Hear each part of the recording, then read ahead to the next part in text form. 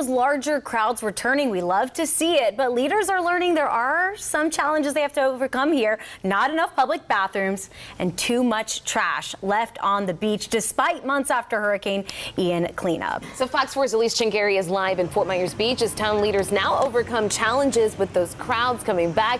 Elise, another busy beach day. Good evening, Shari and Nadine. Yes, it's a really busy beach day. I mean, it's kind of shocking when you come down here to see so many people. And I mean, it's even hard to find parking when you're down here. I mean, just take a look at all of the people that are still gathered here on the beach.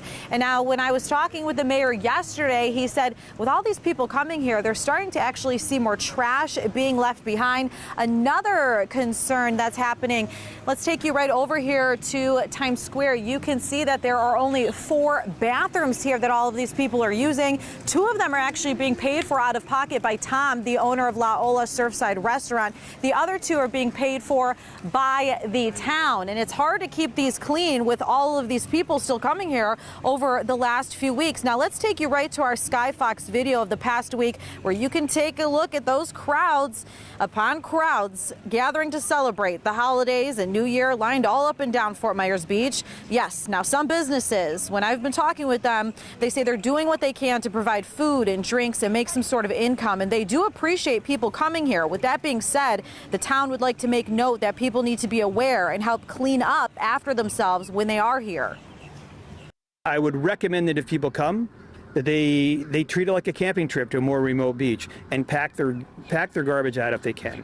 Now understand that this is not the old beach, that we have a lot of things going on, a lot of priorities, and that if they could take their trash with them, that would help everybody out. I also reached out to District 3 in regards to Fort Myers Beach and was sent this statement. It reads, "It's my understanding that the town of Fort Myers Beach experienced a larger than expected crowd on the New Year's weekend. As such, trash exceeds the capacity of the limited receptacles remaining in place after the storm. A number of cleanup teams were at work on New Year's Day to aggregate the waste pickup.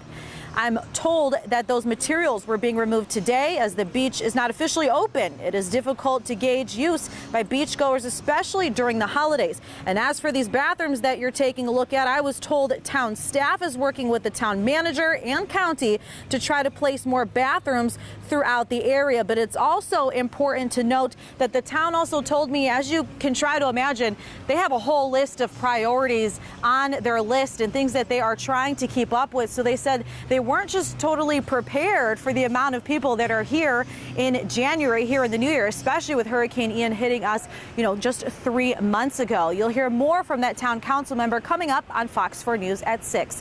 Live here in Fort Myers Beach, Elise Chingari, Fox 4.